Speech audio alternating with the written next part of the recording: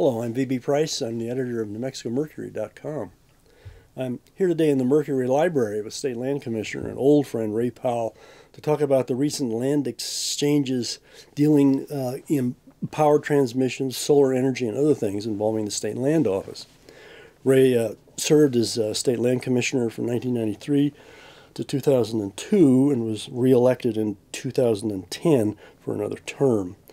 I've always considered Ray Powell to be one of those upstanding public servants.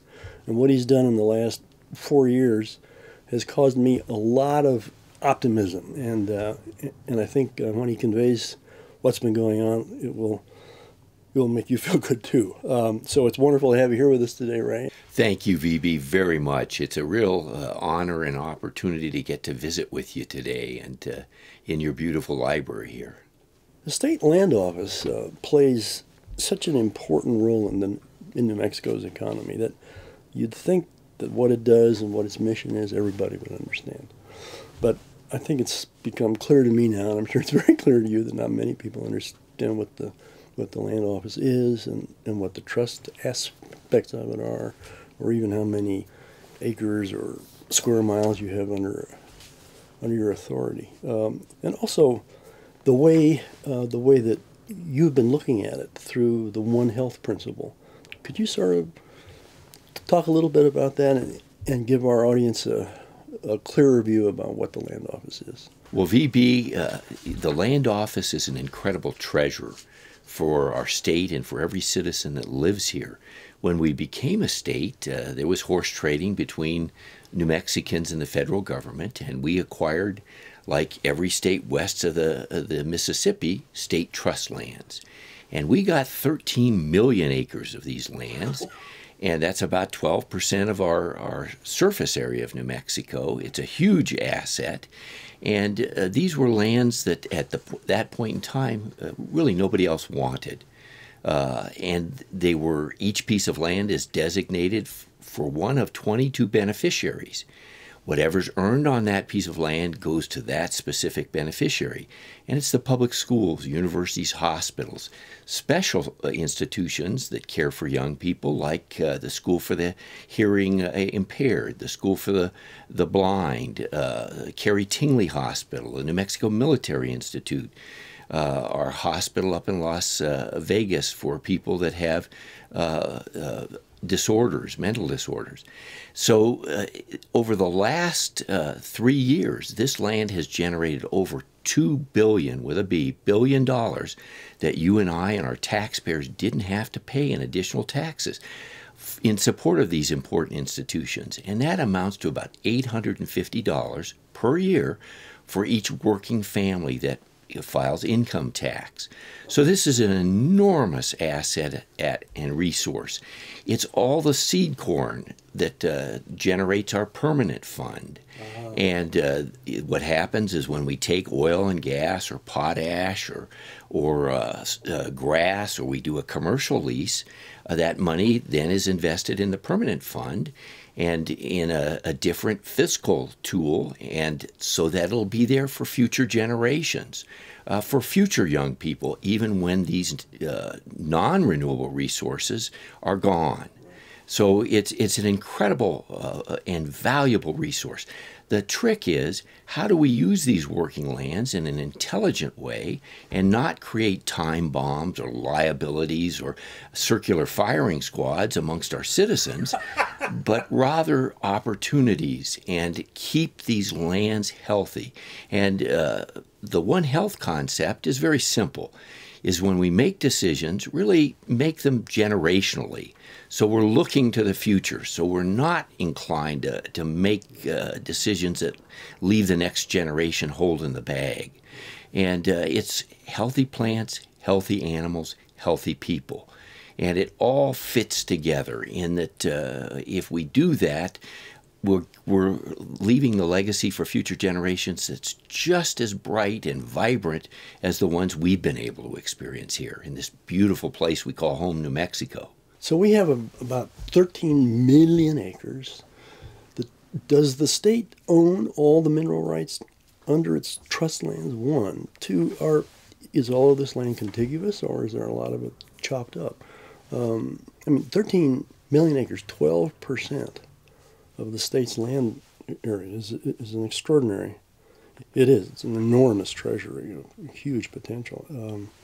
And the land commissioner has a lot of, because he's an independent elected official, responsible to the voters, has a tremendous amount of leeway as to what to do with those lands. I know that I've been very critical of past commissioners who seem to be involved in, how should I say it, a sort of a political cronyism. I've never thought that of you at all. But so there is a tremendous amount of power, and let's talk a little bit more about that. You're exactly right, VB. This is a very unusual elected position. There, in our enabling legislation, when we became a state, the two constitutional officials are the governor and the land commissioner, and I guess they were supposed to look over each other's shoulders, and make sure things ran right. But when we got these lands, it was under the model of the East, and that was we were given 4 sections in each township. And what that means, it's 4 square miles in each 36 square miles. And I think the idea, the Eastern model, was figuring that all of our land in New Mexico at some point would be, people would be living there, and these would be sites that you could build schools and you could do other activities, not understanding the enormous difference of the Western United States and the fact that we're a very arid environment. And so we've got land virtually every place across the state. There are some areas where we had land grants, or there were sovereign tribal nations that already had land, so we got lands in lieu of those. So we do have some large blocks of lands that just happen to be located in the Four Corners area, where there weren't other lands taken up, and in the Permian Basin. That was before we knew there was oil and gas there. And this has been an enormous asset to our school children and our population because of that enormous mineral wealth. Well, in that enabling legislation, New Mexico is very different than the other states. We have 22 states in our Western States Land Commissioners Association. New Mexico is different from every other one in that they decided to make it elected, and they decided to give the land commissioner the power to sell the land, lease the land, or trade the land without anybody else's approval. Well, that's really unheard of, but it's in our constitutional enabling legislation. And that's why I so much appreciate the opportunity to visit with you and your viewers, because when people are paying attention to this office, and there's a lot of noodling going around in terms of talking to people and asking people and consulting and collaborating, really exciting, good things can happen. But when that isn't happening, you can end up with dead of the deal, deals at the darkest hour of night, and things just flying out the back door of the land office. So again, the public needs to pay attention to what I do and what future land commissioners do to ensure we really optimize this incredible resource while we take care of the health of that land.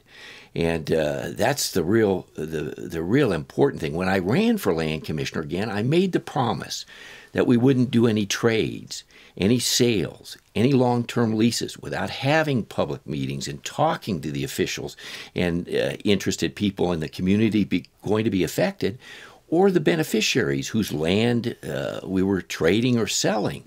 And that's worked very well. Because the mistakes I've made at the land office, and I've made, I'm sure, plenty of them, is when I haven't consulted, when I haven't visited with the people that are going to be affected. Because if it's a bad idea and you put lots of sunshine on it, it very quickly becomes apparent that you ought not to do that, and it dies an early death. But what's more important and better is that when it's got a germ of a good idea, it becomes a much better idea with that public participation and that scrutiny and that collaboration. So I'm really happy to report we're doing joint planning agreements with our local communities across the state. We don't have to meet any zoning or planning requirements. And that's nuts, because the healthier the local community, the more valuable the adjoining state trust land. We want to do things that match the vision of that community. And each one of our 104 communities, VB, is different. Sure. And so we want to visit with that community and decide where do they want to be 50 or 100 years from now, and how what we do helps them get there while supporting our school children. So we've done daycare centers, senior centers, affordable housing, master plan communities, business parks, recreational facilities, things that earn a lot more money for the school kids, but add real value to the community. And later in our discussion, visit with you about creating jobs at the same time that allow our young people who were spending a lot of money to educate to stay in New Mexico with their families versus turning them into economic refugees. Just one tiny point of clarification. How much of the total amount of oil and gas that's extracted from New Mexico in the San Juan and the Permian basins is on state trust land? VB, we were blessed with enormous resources in oil and gas, and it's about it varies year to year, but between about 36 and 40% of all the oil and gas produced in New Mexico is on state trust lands, and we get a royalty percentage from that. And it last year, record year, in the calendar year, $670 million were generated on these working lands. 94.5% came from oil and gas. And with these new technologies, the horizontal drilling, it's taken a lot of fields that were looked at as being senescent, old and antiquated, with the new technologies, many of them being developed at our outstanding institute in New Mexico, Tech. These fields are vibrant again and will be generating these resources for several more decades, which are important. And that will keep our tax burden down. It's during this period of time we're working very hard to build that next step and transition into the renewable energies, which we think we have just as bright a future, if not brighter, than what we've been blessed with the non-renewable. One day in another conversation we can talk about fracking and other things, but this is not the time or the place. I'd like very much to hear about the new solar facility near Deming. It's supposed to be the largest one in the state, I believe. The new wind energy array in Torrance County, I think. The Hobbs-Lee County algae ethanol diesel plant. It sounds just wonderful to me. Could we talk about that and about the impact that those will have on our environment? Now, I'd like you to tell us as much as you can about them because they sound fascinating to me. Well, VB, I'm very excited about the renewable energy portfolio that complements our non-renewable resources. When we got back to land office 3 years ago, many of our lands were leased on 5-year leases, which was very unusual. And what it did is it tied the lands down, and it ensured that whoever had that lease could then be the one to make a lot of money if somebody came in and wanted to actually do something on the ground. It was kind of a speculative deal. Oh. The school kids wouldn't get the upside. Oh. Well, if there's some small silver lining in this horrible economy we've suffered through recently, is those have expired.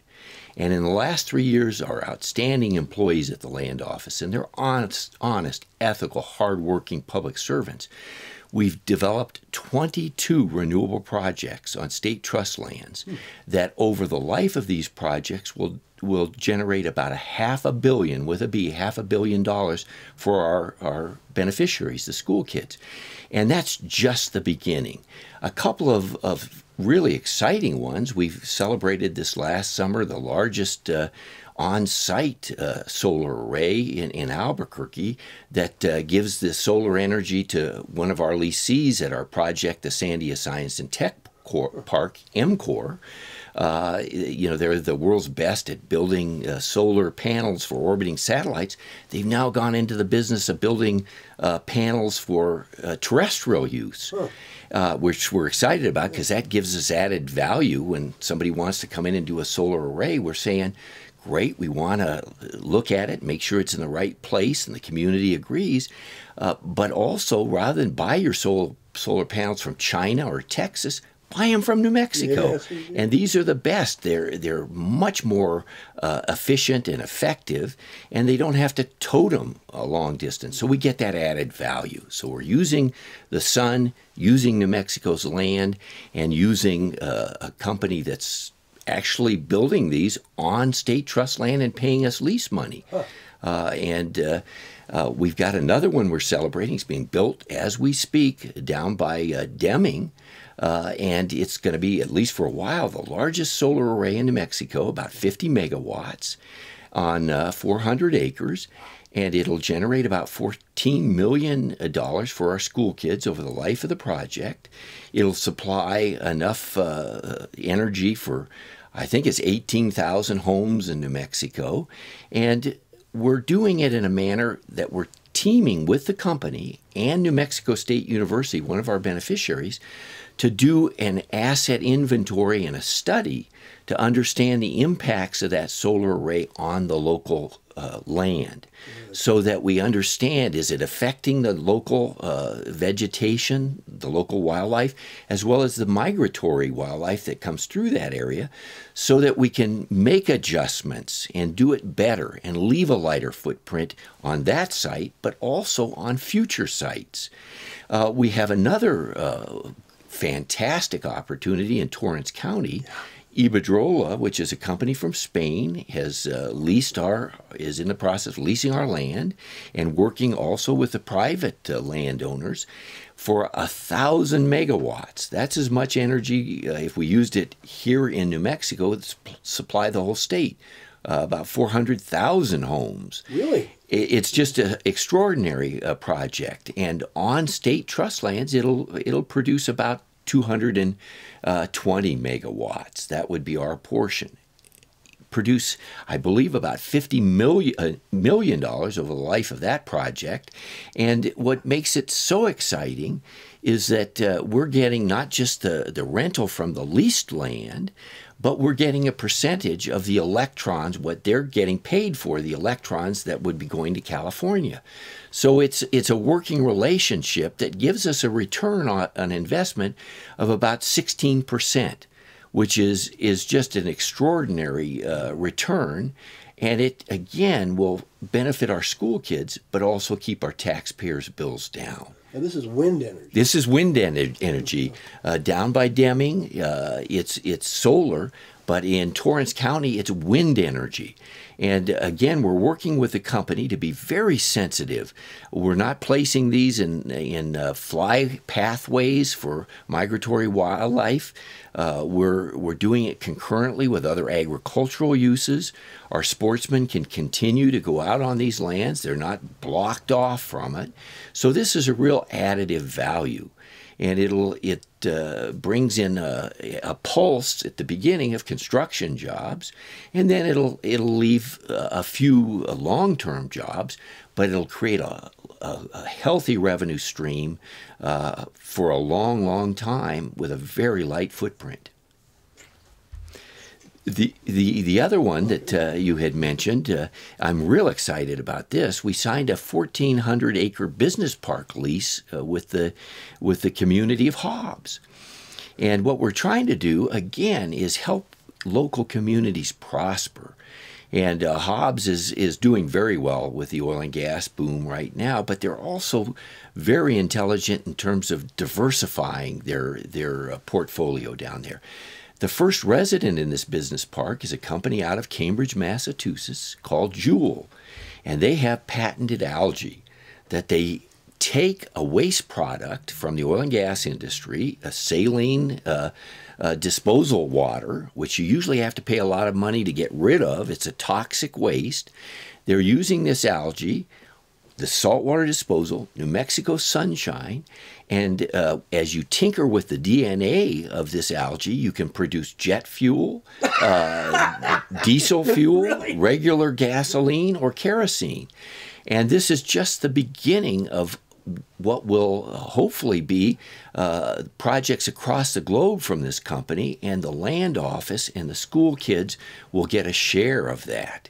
So we're taking a toxic waste, turning it into a profitable product instead of just dumping it, creating good jobs for New Mexicans, and enhancing our tax base. And these are the types of projects that really represent what One Health is about. And that's thinking on the long term, looking at the big picture and saying, how do we solve these problems without creating additional ones? And VB, this may sound grandiose, but I think you've been talking about this for years. New Mexico has more intellectual capital than most places on the planet. Our problem is we've kind of siloed it, and these silos have a hard time talking with each other. Well, we break down those silos, and there's no reason why we can't lead the planet in terms of having companies that go across the globe and do restoration and remediation projects. But the companies are located in New Mexico, so our kids have a chance to experience the world, do good work, do well at the same time, and the checks come back to New Mexico for companies like Joule and like EMCOR that produces the satellite panels. And that makes us healthier and more resilient without leaving a heavier footprint here in New Mexico. So I know that the state lands also will house portions of what's known as the Tres Amigas project, which, as I understand it, and it's not a power generating project. It's a transmission project that allows renewable energy sources, and there are problems with intermittency, wind power when there's no wind, and sun power when it's at night, to be inserted into an energy flow, and then do away with the intermittency problem. So, and it takes, as I understand it, takes power from a West Coast grid, an East Coast grid, and a Texas grid, and that's partially on trust land. Yes, VB, and it's projects like this that are really looking to the future and very visionary in how we use the incredible renewable energy resources and the potential we have in New Mexico and lead not just the country but the globe in doing innovative things. And as you've mentioned, renewable energy, particularly wind and solar, it's always been, well, it's intermittent. Well, if we can, again, create mechanisms to keep this flow constant, then we've got a whole new world. Yeah. And the portions of this will be sited on state trust land, and we're excited about working on projects like this that will literally change our footprint and lessen that footprint on this globe. So I know that the state land office has also worked out a deal between Sandoval County and Mesa del Sol to exchange some lands, and I'm not totally clear about what that is, but because I don't know what they're going to do at Mesa del Sol. But anyway, you're going to tell us. So. Yes, VB. During my previous administration, we signed our first joint planning agreement with Sandoval County, where, again, we'd sit down with the local leadership and the business community and the educators and say, how do we really optimize the land we have in your area so that it matches and fits your community, that it creates opportunities and it doesn't create liabilities. And one of the spin-offs of that was they were really looking to the future and saying, what do we do with our solid waste? Where do we put it, and how do we, again, treat it in a manner that doesn't create a problem for the future? So they've come up with an area, and geologically it was very suitable. It was on state trust lands where they wouldn't be creating a potential time bomb for the future. This is Sandoval County. In Sandoval County. And what we said to them is that we would work with them to facilitate this, but that we didn't want to be the landlord for a landfill and have that liability for the trust for the future. So what about trading, finding other land in another place of equal value and trading that so that they would get that piece of land that was particularly suitable for a landfill, and the trust would get a piece of land that was much more appropriate for commercial development and would earn a lot more money for the school kids. So it's equal value. And so we put on our thinking caps and looked around the area, and one of the pieces of land became available in Mesa del Sol, which is another state land office project that had been infrastructure had come right up to the area, and the previous administration at the land office had sold off. That was just very ripe for commercial development and that would earn a whole lot more money, and we did this exchange, a real win-win. So Sandoval got a site for their landfill that was geologically sound, that would be there for decades and decades in the future, that would really ensure their community's future, and the land office got a piece of land in our Mesa del Sol project that was really ripe for commercial development, would earn a lot more money for our school kids, keeping our taxpayers' bills down, and in the course, on long-term lease, generate a lot of jobs. So that's part of this One Health concept, working with local communities to see where it is appropriate to do commercial activities, but also potentially land exchanges. And we're working very closely with the Bureau of Land Management across the state. We have a VB about 160,000 acres of state trust land that remain in very critical, important conservation areas.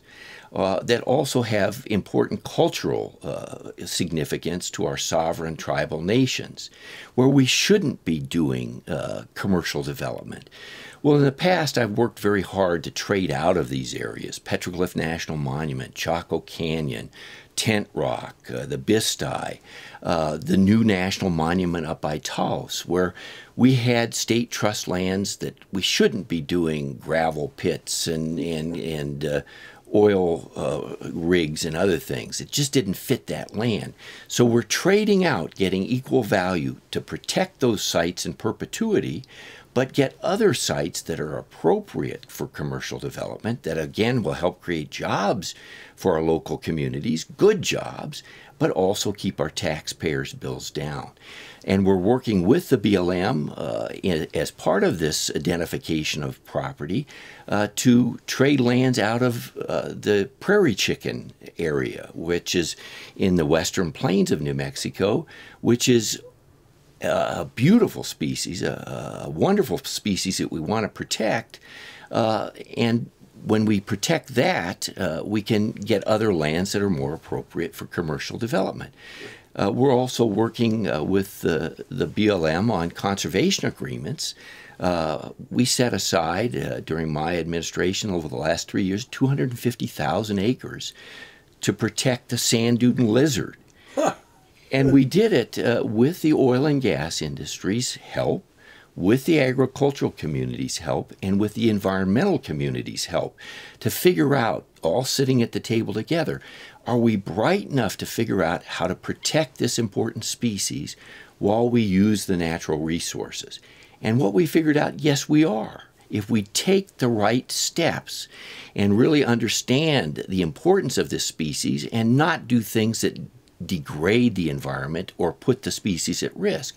We were told by U.S. Fish and Wildlife, by taking this proactive step, we kept the species from being listed as an endangered species, which allows agriculture, oil and gas to continue, but under strict guidelines so that we're not putting the lizard at risk. So these are the types of things that we're working on. Just to go back to Sandoval County and Mesa del Sol, I don't think Mesa del Sol is in Sandoval County, so I'm a little tiny confused, a bit confused about how the state land office and the county worked a land trade. So could you dot the I's and cross the T's on that one for us a little bit? VB, the land in Sandoval County is was state trust land where they wanted to put the landfill that was appropriate geologically. The land that we wanted to acquire that had high commercial value, that we could earn a lot of money for the school kids, was in Bernalillo County at Mesa del Sol. So it was fair market value, a trade for a trade, giving up the land in Sandoval County, acquiring land in Bernalillo County. And what makes it a little bit more confusing is that Mesa del Sol is one of our state land office projects. It's the largest infill project in North America. And when we started it during my previous term, I made the commitment that we do economic development first before adding rooftops, so we weren't just creating sprawl, so that we'd have an economic engine that would support the entire community. We did a regional park, we did the amphitheater, we did a number of things to add value to the entire community. Well, unfortunately, the 3,000 acres, which now, since we started it, is home to 2,500 good jobs, paying twice the salary of the rest of the community, rather than being on long-term lease, which was our vision, so it would continue to produce income forever for our beneficiaries, was traded off by the last land commissioner for the Dixon Apple Orchard and an adjoining 9,000 acres in Sandoval County. So we went from the most valuable commercial real estate in the state to a beautiful place with important cultural resources, but that was only earning, under good conditions, $30,000, $40,000 a year. And they happened to throw in the adjoining 9,000 acres to the orchard for a 70-year lease for $100 a year. And I'm still scratching my head trying to understand how that was in the best interest of the trust. But this gets us back to why we're acquiring some important commercially important land in Mesa del Sol. Now, the infrastructure's been drawn to this site. The developer paid for that infrastructure. We'll get the upside of that, and we'll earn a lot more money for the school kids. Now that we've talked about sort of migraine-causing complications and very interesting stuff, I think, I'd love you to sort of tell us some of the wilder stories about the state land office. I mean, like the river of tires in Mora County, or like the landfill that you discovered way up at the top of Terrace Arroyo at some point, and things like that. It's just amazing to me what kinds of boneheaded things normally nice human beings will do to land without even thinking about it. Well, VB, you really hit the nail on the head, and that's why we've instituted the One Health program at New Mexico. Healthy plants, healthy animals, healthy people, looking at decisions generationally and using as much sunshine as possible to get collaboration from the people that are going to be affected by projects. When I got back to the land office, I was astounded, dumbfounded. I thought it was a joke when I learned that one of our lessees, who was self-admittedly running a local landfill, was diverting the tires to a piece of trust land and chucking them in to an arroyo. And we ended up with hundreds of thousands of tires. It just was a legal landfill, and it was totally inappropriate. If those tires had caught on fire, we would have had a petroleum fire that would have burned for months, if not years, created enormous environmental havoc, diverted the revenue stream away from our children's education into cleaning up a Superfund site. So I said, and the previous land commissioner signed a document at the end of his term saying that this was a world-class soil erosion project. Well, I didn't agree with that. So we went to the individual and said, you need to clean this up at your expense. And after 2.5 years, he did clean it up at his expense. We also fined him, and he's paying for the restoration of the grasses and the health of that land. So the taxpayers didn't have to carry that burden.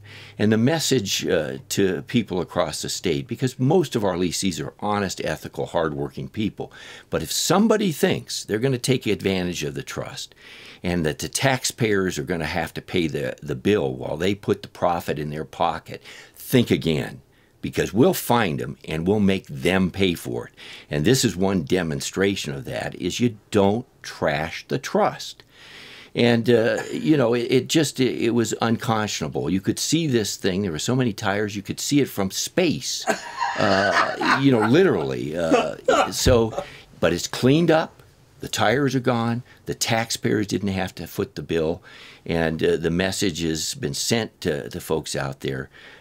Treat the trust land with respect. And it's our working land, but it also is the home to many other species, and it's a place that many of our residents recreate and go hunting and go fishing, and we want to have it just as healthy for future generations as we've been able to enjoy. Well, I was working on a book called The Orphan Land. I got very interested in how much dumping was done into Terrace Arroyo, and particularly during the Cold War.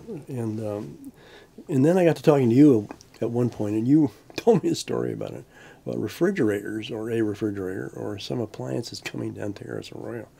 And I love that story, and I wanted you to tell our audience about it too, because this is the kind of thing that happens on trust land. They're so far apart, and there's so many of them that people just dump their stuff on it. You know, you're right, and we were getting calls from residents in the South Valley when there'd be a big rain event. The largest arroyo in our county in Bernalillo runs through the Tijeras area, and suddenly refrigerators and other small appliances were showing up in their front yards, and they were saying, where on earth are these coming from? Well, unfortunately, a previous land commissioner and the community had decided to locate major landfill for Albuquerque in the Tijeras Arroyo. And, you know, that was a different time, but I just can't imagine backing your trucks up into the Tijeras Arroyo, dumping the trash, and not thinking about what happens in this arid environment when we get a big rain event and a lot of water, a wall of water comes down the arroyo. What happens to that trash? So this is why we've instituted One Health, really looking at the big picture over a long period of time, ensuring the decisions that we make are good generational decisions, and we're not leaving time bombs, that somebody doesn't wake up one day and a refrigerator suddenly is in their front yard, that we don't put our groundwater at risk, that we have a place that again, every living creature in New Mexico prospers, because the healthier this land, the healthier the watersheds, the brighter our future as people and primates. So this is all tied together. We've got to, when we make decisions, have as much sunshine as possible, have as much community involvement as possible, so when the bonehead ideas, as you've mentioned, come up, they quickly get an early dead on arrival certificate. But the good ideas become much better when the community's involved and adds their input. So I thank you for the opportunity to visit with you and your viewers. When they pay attention to government, and when there's a lot of sunshine, good things happen. But when any of us go to sleep and don't pay attention, bad things happen. We started out, VB, with 13 million acres of land given to us. When you sell the surface, you have to keep the mineral estate. So we still have 13 million acres of mineral estate. But I'm sorry to report that the best 4 million acres of state trust land surface are gone. Now, in some instances, it was for legitimate reasons, but too often, I believe, it was to somebody's brother-in-law, business associate, or political crony that was the only one that knew this was happening on the county courthouse steps, that this land was going for sale. By the public being engaged and involved, and by us making the commitment that no trade, no sale, no long-term lease would occur without public involvement and sunshine, we avoid that, and we keep that 9 million acres of surface and 13 million acres that we have in the mineral estate in the portfolio forever, generating revenues for our school children, hospitals, universities, but also providing a place for our citizens to recreate, to go hunting and fishing. I've made our lands available to our citizens, if they have a game and fish license, that they can access them. In Texas, there are no public lands. If you want to go outdoors, you pay through the nose somebody that owns their land to access that land. That's not New Mexico. We're blessed with federal public lands and state public lands. And that's what, again, you shouldn't have to be rich in order to enjoy the beauty of New Mexico. Ray, thank you so very much. This was really enlightening, and I just had a wonderful time. Thank you very much again, VB, for joining you and your viewers. The more public involvement, the more sunshine, the more effective the state land office is and government is in general. I greatly appreciate the opportunity.